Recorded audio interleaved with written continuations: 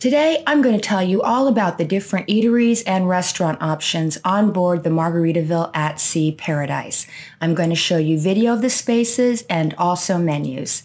If you want to find out if you can get a cheeseburger in paradise, please keep watching.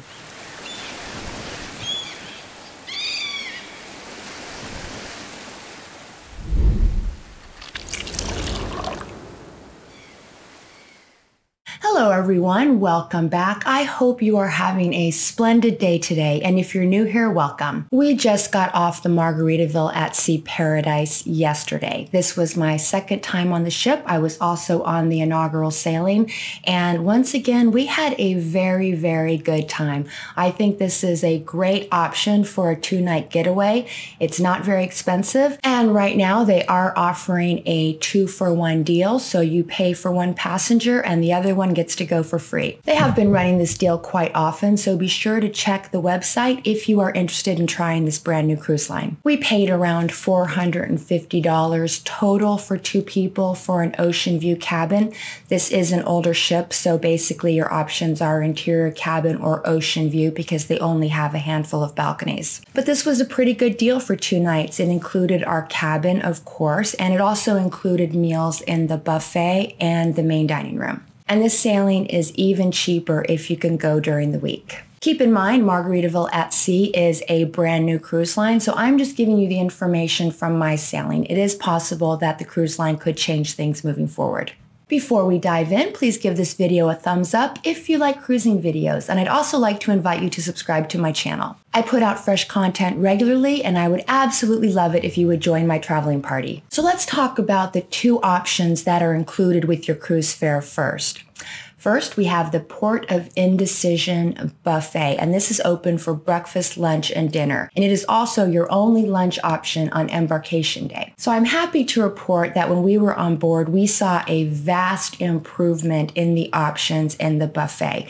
If you watched my earlier videos, I wasn't too impressed with the offerings in the buffet. I felt like the choices were quite limited, and I thought that they could do better. It seems like they listened to feedback from me and other passengers on the cruise, because on this sailing, there were a lot more options. They had burgers, dogs, and French fries. They also had a carving station, but this time around, they also had a made-to-order pasta station, which was very, very good. I also noticed quite a few more selections, including more sandwiches and more salads. And then, of course, they had a few hot options, things like shrimp curry and fried chicken, and a few hot side dishes. Overall, I was much, much happier with the buffet on this sailing. Oh, and they also have soft serve ice cream available. It's kind of tucked away in a corner, but it is available, so definitely look for it.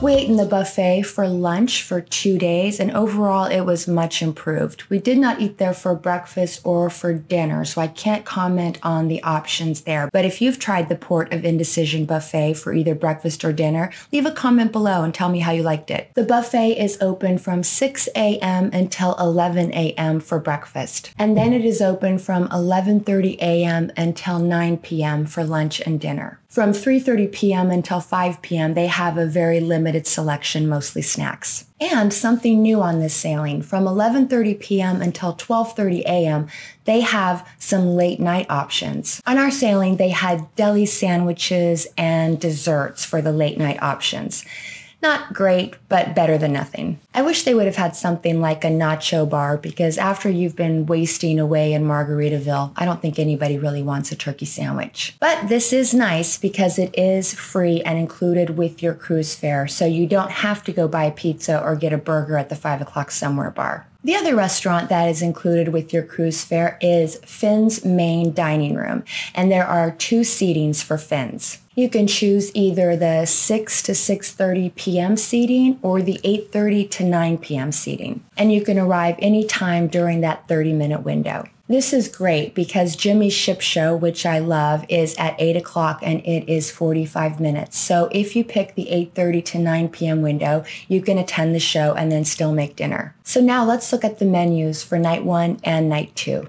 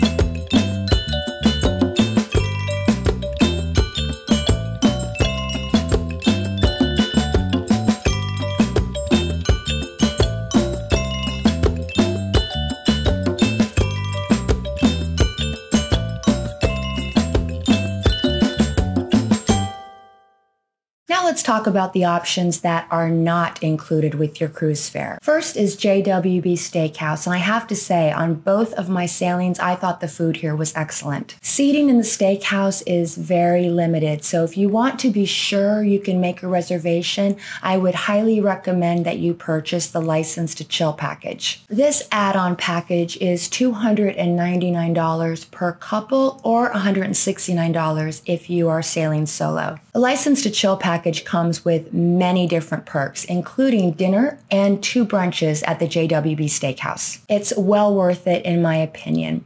I did an entire video on the License to Chill package, and I will link it at the end if you want to check it out. If you don't have the License to Chill package, you can make a reservation at the steakhouse based on availability, but it will cost you $49 per person. Now let's take a look at the dinner and the brunch menu at the steakhouse.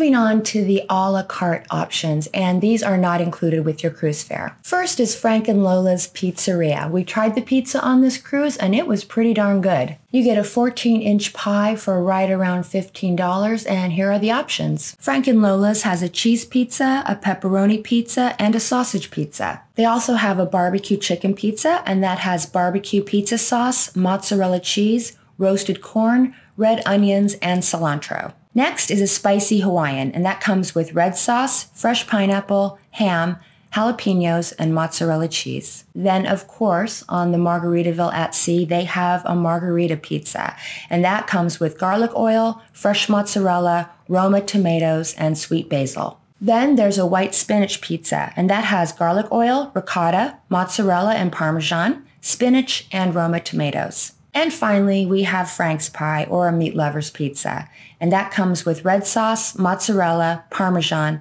pepperoni, ham, sausage, and bacon. And right next to Frank and Lola's is the Margaritaville Coffee Shop, where you can purchase specialty coffees.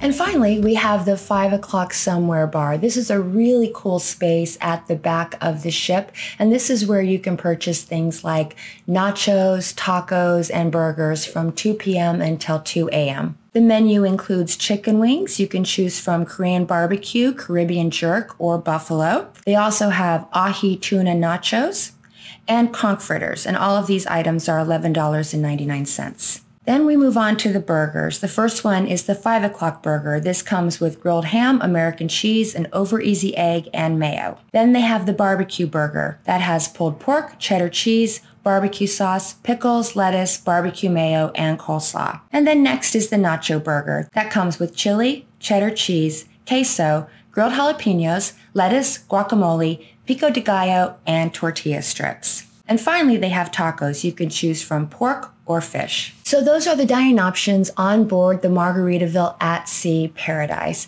As I said, we had a really nice sailing, and I did notice quite a few improvements around the ship. I don't think the ship was quite ready when we first sailed on it, but it seems like a lot of the issues have been corrected, and everyone on board seemed to be having a really great time. While I was on board, I did get a couple things for you guys. I bought these. These are new and unused, of course, and these are booze in the blender drink holders. I'm going to be giving both of these away, so if you would like to enter, simply leave a comment below and tell me your favorite Jimmy Buffett song.